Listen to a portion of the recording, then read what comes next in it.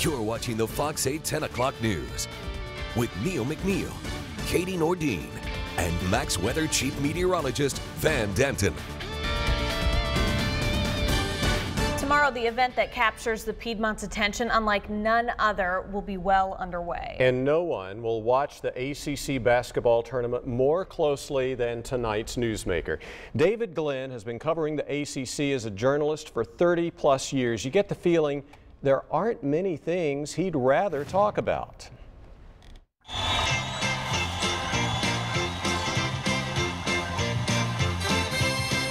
Happy Friday, everybody, and welcome to the David Glenn Show.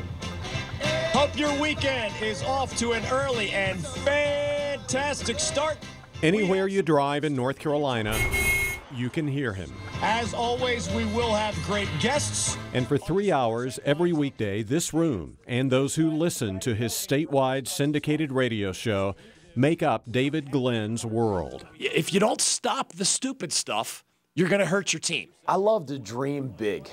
I love to prove people wrong. Those are the best players in the ACC, period. I try to save my strongest opinions for the topics that I know the most about. Well, it's a flagrant foul when you get caught, and Grayson Allen got caught for one of those and correctly called for one of those. If I was fair, I was relevant, and I was accurate, I'm not going to apologize just because you don't like it. I do ask myself those three questions whenever somebody asks me about John Thompson's commentary on Selection Sunday, because it is seriously some of the absolute worst.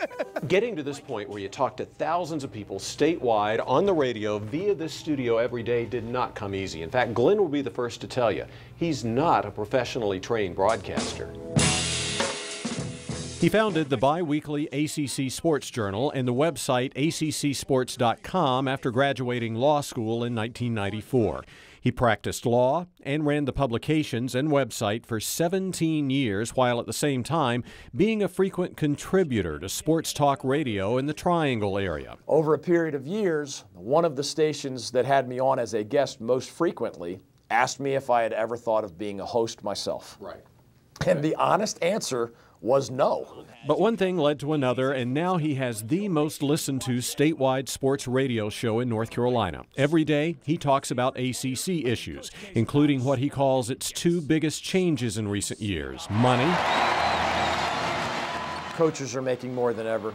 More money's poured into facilities than ever. And the social media effect on players. Today, you could get personally attacked on Twitter and Facebook. The fans who get mad at players who leave early for the NBA. It's incredibly selfish to be mad at a young person making a career and life-altering decision simply because, or mainly because, your favorite team is not going to win as many games the next year. The impending North Carolina NCAA penalties. Those who hate Carolina are going to be mad because the penalties are not large enough. But Carolina fans are probably going to think it's too much as well.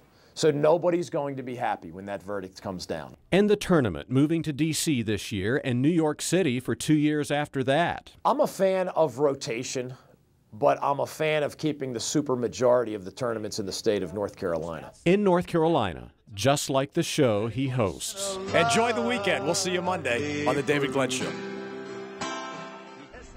As far as things Glenn says to watch in the tournament this week, will the ACC break its own record of 7 teams making it into the NCAA tournament? And how far do the two best teams, Carolina and Virginia, go?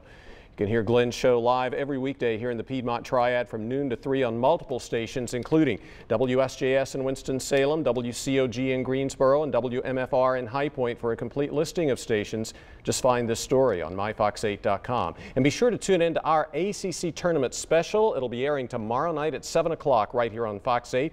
We'll have live reports from the tournament in D.C. We'll also be covering many different stories from the tournament and have highlights from the first round. That is tomorrow night at 7 right here on Fox 8.